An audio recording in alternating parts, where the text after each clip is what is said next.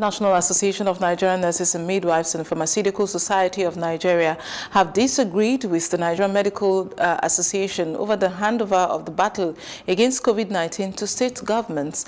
The NMA President, Prof Innocent Ujah, in an interview with journalists in Jos on Wednesday, said the President should not hand over the national response to COVID-19 to state governments.